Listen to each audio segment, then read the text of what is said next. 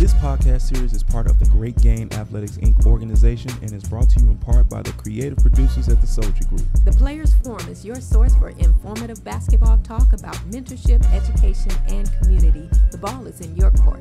This is your Players Forum. The Mamba mentality. A constant quest to be the best of oneself. I wake up every morning at 4:25 a.m., still to this day, to get my day started. I always wanted to utilize my mornings to the fullest, even if that meant for me to get less rest on certain days. I took that straight from Kobe Bryant. I had done it so much over the years that I didn't realize where I got this habit from. It didn't come back to my mind until his untimely death this year. It hurt me so bad to know that something that I made my own, it came from somewhere else. I'm Coach Mike. And I'm Agent Tee, and welcome to episode 2 of the Players Forum. What's good, you guys? What's going on? What's going on?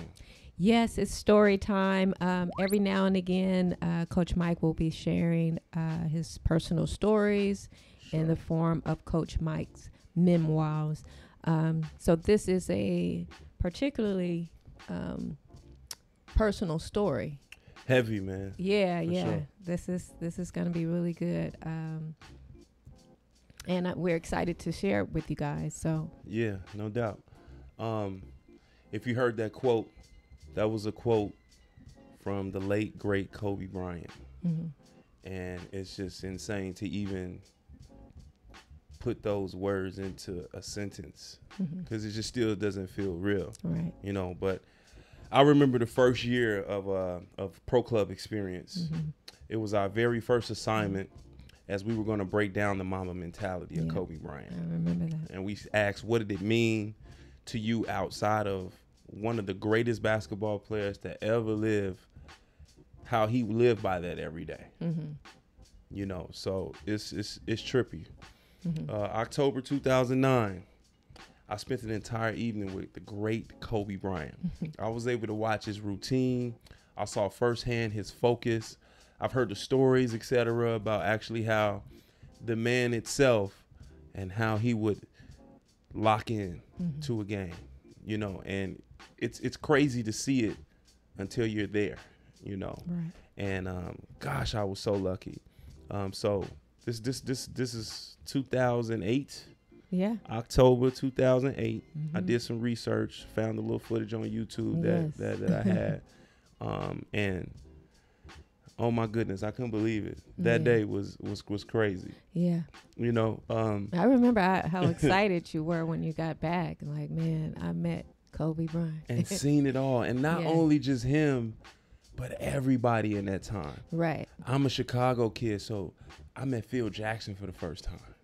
You know, and I'm talking shaking his hand, standing in front of him, Right. talking to him for all of 30 seconds. It probably felt like Right. 10 minutes. And had you started playing pro then? No, I was soon after. Yep, I had. Yeah, man, that's what was so inspirational about the story because like, it's like everything fell into place, like right after that whole experience. Yeah. You know, so yeah, I remember that day. So I got the phone call from my guy Julio. Shout out to Julio Lopez, who was our assistant coach at West LA. Man, he had one of the best basketball jobs I think anybody could ever ask for. Right. Any sportsman. Any sports junkie. Right. He was a part of the equipment team for the Los Angeles Lakers during the championship run too. Right. Right. So what would happen is during preseason, of course, they didn't play at the Staples Center most years, so they would need the help because the regular staff who ran the Staples Center, you know, they weren't there yet. The season hadn't started. So Julio had the power to bring a couple guys along with him, you know, when they do those little runs. So, man, I got the experience from top to bottom. We rode on a bus to Fresno. It was at Fresno State. Yeah. They were playing the Bobcats, who had like Gerald Wallace at the time, who was just insane at that time. And, man, I got a chance to do what Julio does on a daily basis.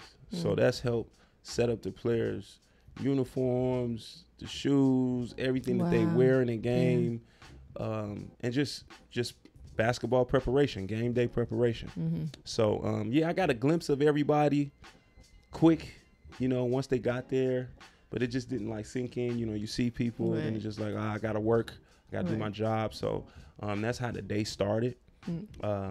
But that moment, man, oh my God, like when it was that time and he got out there, we're going to show this clip too. We're going to show this clip. So I found it. Okay. So we're going to paint the picture. So once these guys get dressed and they're going out there to do their shooting rounds, everybody's warming up. And I got out there and the kid that Julio brought with him, we were both out there and he was warming up, I believe, Jordan Farmar. And then Jordan Farmar went back into the locker room, and then you just heard this roar, right? Just all these people screaming. Ah.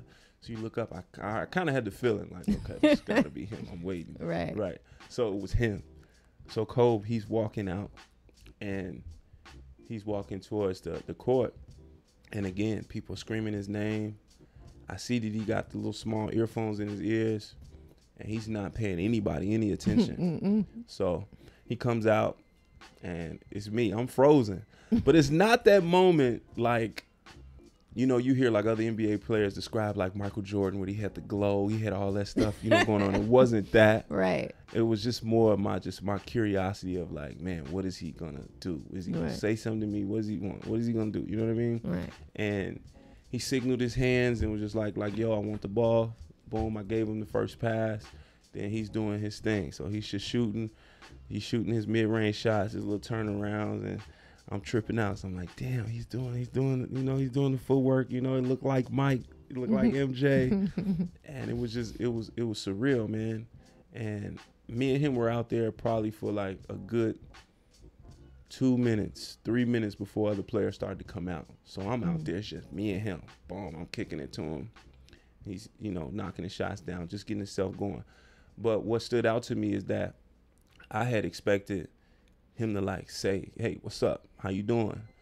And he didn't say none of that, but you had Lamar Odom walking around, just being who he is. LO is just a friendly guy. Right. So he spoke way earlier, when I saw him. So I just expected the same from Kobe. Yeah, same type of energy. Yeah. But of course he didn't give me that. So now my mind then went left. I'm like, damn, like, is this what like, the media says about him? Like, he's a jerk. He's not going to talk. He's not going to do it. Damn, man. Like, so I was kind of disappointed for a second, but I had to get out of that. And like I said, guys were starting to come out, as you'll see. And I'm kicking him the rock, and he does his thing. Now the game is about to start. So I'm on the bench. I'm actually on the floor. So I'm like a towel boy, ball boy, whatever you want to call it. And let me backtrack a little bit, because what I had picked up on, which was kind of hilarious, and I ain't pick up on until later, the Bobcats and the coaches was like clowning me. Cause I was like, cause I'm 6'6", 6'7", so they like, man, I remember what your big ass doing out here passing the ball? He should be playing, Right, I remember that. I remember you telling me that. Yeah. So it was really tripped out on that, and I was just like, all right, yeah, whatever. But it was just, it was an experience. Yeah. I had never been around something like that. That close. Because I think I was telling you, like, man, go talk to him, like, go tell him I'm looking for a team to play. Right. So after the fact, right? Yeah, but it was just tripped out to just kind of see, everything, everybody's routine, the little stuff you figure out. Right. Lamar Odom wears 2 jerseys a game. Halftime he switches into a jersey, a brand new jersey, because he doesn't like the wet jersey from the first half. I'm sure a lot of players probably do that now, but back then to me, I was just like, yo, he getting 2 jerseys. It was just tripped out. But anyway, so the game starts. Lakers are doing their thing, and it's the first quarter, and boom, Kobe like tweaks his knee. Not really bad, but just enough, it's preseason. Right. So he gets taken out the game, and he doesn't return to the game. So now imagine, this is the first time I see him this close. I kicked him the rock to warm up in the game, and then this dude played like 3 minutes. Damn. So it was like, damn, I don't get to see him. Right. And after a while, I believed he knew that he wasn't going back in. I don't know if a signal was made or whatever, but I saw him get up, and like walk back towards the tunnel to the locker room.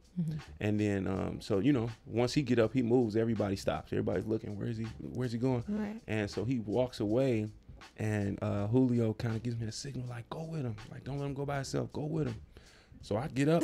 I'm like, yeah, I'm going to go. Yeah, So hell yeah. I chuck it, you know, kind of, you know, pretty cool. Yeah. Kept my cool, and I caught up with him. And I'm walking kind of like beside him, but behind him. Right. I still don't say nothing to him. Yeah. He still don't say nothing to me, right?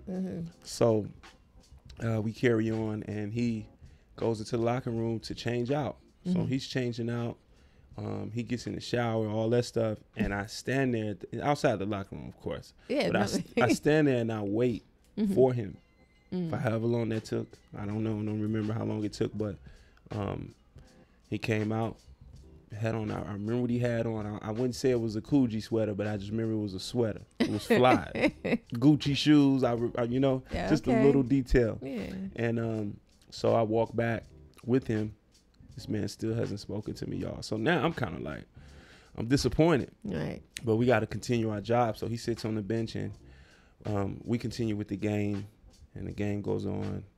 Gerald Wallace had this crazy dunk in the game, which was off the chain. I just remember that dunk baseline. But so the game's over, and Lakers win, and now we are done with the game. It's over. So we're packing up. I'm down a little bit. I'm like, damn, you know, he ain't said nothing to me. This was still an amazing experience. Right. Either way. I'm walking around the locker room. I'm walking around the back, and that's when I met Phil Jackson. So I go in the locker room, and I see Phil, and Phil speaks. He said, "Hey, how you doing?" And he has, you know, Phil has his deep voice, and I'm like, I'm good, sir. Yeah. It's nice. It's nice to meet you, but remember, I'm 6'7", and it feels like 6'10". It feels tall, 6'9", 6'10". Yeah. He was taller than me. Yeah. You know, then I'm young too, so I ain't got no meat on my bones like that then. Right. You know, so he just seemed like Shaq, you know. Right. And I shook his hand, I remember, and just, you know, pleasure to meet you, man. You know, that's the first thing he said, I'm from Chicago. Yeah. It's like, that's great, you know. And do you like the game? You know, I think he said, he asked me, did I like the game? I was like, yeah, I love the game. I love the game. I love to play the game, you know, and I hope to play, you know, the high level one day. Right. It was like, you know, pleasure to meet you. Then, you know, we had Right. to go back to doing what we were doing. Right. You know, but still, after all, I still was a little disappointed with my interaction. I didn't get the Right. interaction I wanted, right? So I was just like, damn, okay. So now we're packing everything up, and we're putting things back on the bus. And I think I'm down to like the last bag, like no lies, like a movie. I'm down to like the last bag to put on the bus, and I just hear, big man. I turn around, and it was Kobe. And Kobe's got, you know, like what's up? You know, and I'm walking towards him. He's walking towards me, and he gave me this big pound and a hug, and he was like, man, thank you, you know, thanks for everything for the day, and slid me $100 bill. That's what's up. And I just couldn't believe it. And I just told him, I said, man, thank you so much, man. And you'll be my Right, but no, look, so I tell him, I said, good luck this year, and I hope y'all win it all. And it was just like, I don't know if he responded or whatever, but right. I just remember walking away, and I was like, damn, that was him. I touched him, you know. Right. It was Kobe You Bryant. having that moment, huh? Man, but after, you know, we had our interaction, and I put everything, you know, went and continued and did my job, I looked back at him, and then, of course, all these people, like, rushed him, and, like, little kids, and, you know, like, for real, like, women and children, you know, and you could just see him interacting with everybody and just giving his time, you know, like a true professional would. Right. You know, like a real role model. You know, that was, like, the first time I seen something like that. Not really being able to register it or understand how important that part is. Yeah. You right, know, right. even the time he gave me, I'm a part of the staff, quote unquote, right? But anybody else outside of that gets that moment with him is special. Absolutely. And I think that's what made Kobe unique and the person that he was, because he always did that. And I'm gonna explain why, because, you know, by us living in Los Angeles, you get to see everybody. You know what I mean? We're spoiled out here in LA. Every athlete, every, you know, actor, actress, everybody is here for work. Right. And in the summertime, playing in, of course, the biggest league in the country, you know, you'll see those stars. You know, and for him to always be available for people was something special. Absolutely. And that's something that I think I'll never, ever, ever forget that. And I had the pleasure of seeing Kobe maybe 2 more times after that moment in 2008. Mind you, they won the championship that year, I believe, 2009, whatever year it was. I think they beat Orlando or something. Something happened. I can't. Close, I can't tell you, because I don't know. I don't get my history all messed up right now. Don't kill me. But I just remember they won that year. But yeah, so just going back to how he just impacted people everywhere he went. Right. But in 2018, my summer league team got to the Drew League Championship. Right. We got to the championship that year, and Kobe came. Yep. And it was like, Kobe came. But this time he came and he watched you play. He watched me play. You know, and I had a good game. Yeah. We lost. That's all right. Unfortunately. Yeah. But I did well. Right? And that's all you could really ask for. Yeah. You know, in a moment like that. And Right. not only did I meet Kobe, man, I met Scottie Pippen that game. I met heroes of mine, childhood heroes. Right. That when we first got together, I remember you talking about. Oh my God! Yeah, the Scottie Pippen fro back in the day. Right. You know, that was like a big deal in Chicago. Yeah. You know, 97, 98 was that was the deal. Y'all know what I'm talking about back home. Right. But yeah, man, I met Scottie Pippen that day and Kobe Bryant. That is insane. You know, and I'll never forget that.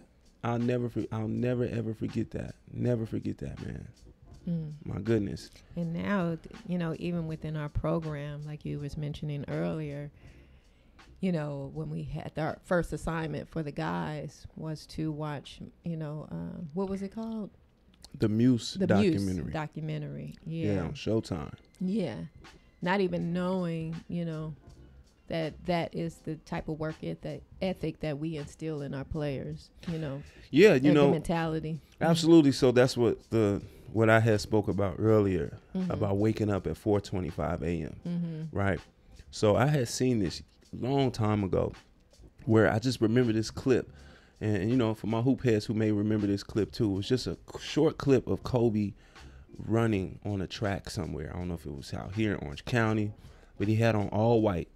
And he was jogging around the track. Then they had a clip of him sitting on the grass somewhere. He was stretching, and it was a voiceover of him talking about work ethic and the mentality, and how he wanted to get up and beat the sun, right? Beat the sunlight, and just know that he's working while you sleep.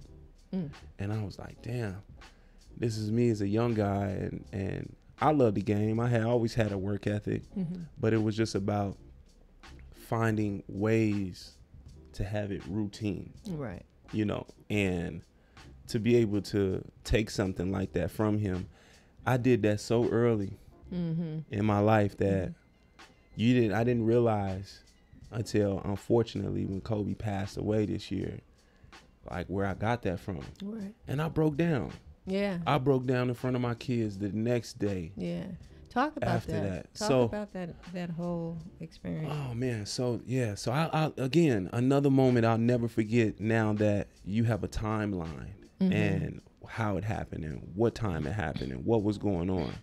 So that Sunday morning, for my youth coaches that know, Sunday is game day for us. It's a weekend, Saturday too, but Sunday is mostly those league games. Right. And my youth program is part of the ARC program, the ARC league in the Valley. And we had a game that morning at 11 a.m. So I had to drive to the Valley from LA. And it was foggy that day. And for me personally, because now I don't care, we're filming this, but it was foggy this morning. And I love the fog. It just gives you that subtle feeling. It's just so calming.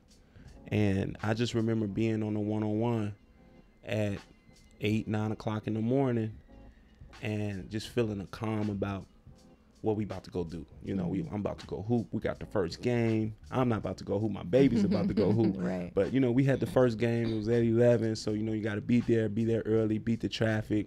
But it was just nothing out of the ordinary. It was nothing weird. It was nothing eerie about the day or anything. It was just a normal Sunday. And we got to the gym. My babies is doing their thing. We're winning the game. And then out of nowhere, this is crazy. So out of all days, I leave my charger to my phone. And I didn't charge it the night before. So I was kind of shaky on my battery. So when I got there, I knew the lady at the front desk. And I said, hey, how you doing? You know, I'm about to play right now. Can I leave my phone with you and just charge? She's like, yeah, no problem. So I gave her the phone, walked away. I'm coaching the game. So my phone is across the gym. So I don't have anything in my pockets. And I just remember it was towards the end of the game, my little fella and his dad was on the bench. And he gave his dad the phone first. And I heard him. And he said, Kobe died. He said, look, Dad, Kobe, they said Kobe Bryant died. And I heard him, but I'm like, I'm locked into the game. We're trying to finish the game. And then he taps me. He says, look, he says, Kobe died. I'm like, no way. I look at it. I'm like, nah. Then I panicked. I walked off. I literally just walked off from the game. Oh, it was at the end of the game. Okay. They were still playing. Right, but you walked away. But I walked away. And when I walked away, I went straight to my phone. So I went and I picked up my phone, and I had like 25, 30 missed calls, text messages. Phone just lit up. I'm like, shit, this is real. So I sat there and I couldn't move. It was crazy. I couldn't believe it. But at the time, when I picked my phone up and I looked at that and I'm looking at everybody, it was like, you know how, you know, those old school waves, like you'll have that wave in the crowd where everybody does the wave. They go, oh, they jump up and down or whatever. That's what it felt like in the room. The room just got still. Okay. And it was like we all got the news at the same time. And mind you, we in a little gym. We're not in a huge, where we usually would be, you know, at one of the universities. It was in a small private gym. So it was just whoever was in that room at the time. Probably no more than about 40 people. And granted, I'm in the bed asleep, so I have no clue of what's going on. And when you called, I didn't believe you, you know, then I had to go look it up just to make sure. Man. So everybody finds out. They're upset. My baby started to cry. I'm holding it in. I'm not going to do that. I'm still like kind of, because I'm in disbelief. I'm like, this is not real. This is some hoax. You know, I ain't even going to put their name out there. We all know. But it was just like, nah. But then we go into the parking lot. Now, no, before we go to the parking lot, we trying to decide, like, damn, are we going to finish the day? Because they were tore up, and we had to go play another, like, 2 or 3 games. Remember, this is the first game in the morning. It's early. So I'm like, shit. He's like, are you okay? I'm like, man, I'm going to be okay for the babies if they want to do it. You know, I'll do it if they want to do it. Right. But as I'm going in the parking lot, it was like people were in 2s and 3s all over the place. It's just like 2 people over here on their phone, 3 people over here talking about it, 2 people over here on their phone. And it was just weird. And then as you see these people and I'm registering and all these people are just kind of discussing it, then everybody starts to get in their cars quick. It's almost like they were about to go to the site or something. And then imagine we wasn't far from it. Right. We were probably another 30 minutes, 20, maybe 20 minutes away from where it happened, because we were in the valley and we were deep in the valley. But everyone knows where it happened was in Calabasas. So that's not too far from where we were. I think we were in like Winnetka or something like that. But man. And then after that, it was just phone call after phone call. And I'm on the freeway, and it's just phone call after phone call about this madness, man, about this just. And then we all know about the other tragic of the victims being there with him. And then it just hurts your soul to know where they were going. Right. Because it's Sunday. It's Sunday. it's game day. Yeah. And it just was like, oh my goodness. Mm-hmm. You know, those kids were on the plane. Mm-hmm. His daughter. Right. Everything. And I thought it was interesting. You were saying how the people that were reaching out to you, you know, when they heard the news, they immediately thought of you. Yeah, right. That really touched me, you know. I had so many missed calls, and it was from a few people, like you saying, like you wouldn't even think, right? You know, to just call like, Coach, you are all right. I love you, man, and you know, it really had us like that, man. Kobe he's a hero, you know, and for us here in Los Angeles, again, a guy who was always available. You know, he was always available. And I believe that even more now that when he had retired those 4 years away from the game, he was giving out so much information. You know, and I spoke about this publicly before about how when Kobe left us, the information went with him. His daughter, unfortunately, went with him. And that's where the information was going. It was being given to her, being given to her teammates. Yeah. And then, to make matters even worse, the coaches that was on that plane. Right. I can't think of her name right now, but basically the head coach, she was a big part of that. And it was like, that's who he was, you know, he was giving that information to everyone, you know, and it was unfortunate. But one piece that I've been so blessed and thankful to keep with me along with that story and that clip was actually, if you see in the background of our visual, is an autograph championship jersey of Kobe in 2010, the last championship jersey. So my dad had bought that jersey. I don't even know when. Yeah, it was around that time. It was that year. Right. It was that year. So let's just say it was 2008. Right, but it had that just summer. Been sitting, you know. But it's been sitting. I wore it out in public one time. Beautiful, authentic jersey. Felt good.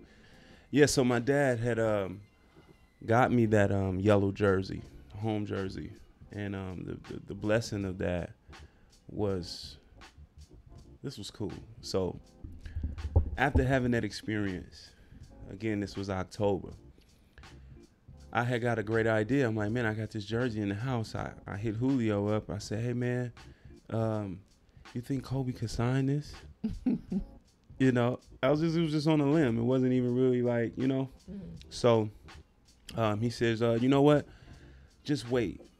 I'll get him to sign it. And I'm like, damn, man, he ain't gonna sign that thing, man. He too busy.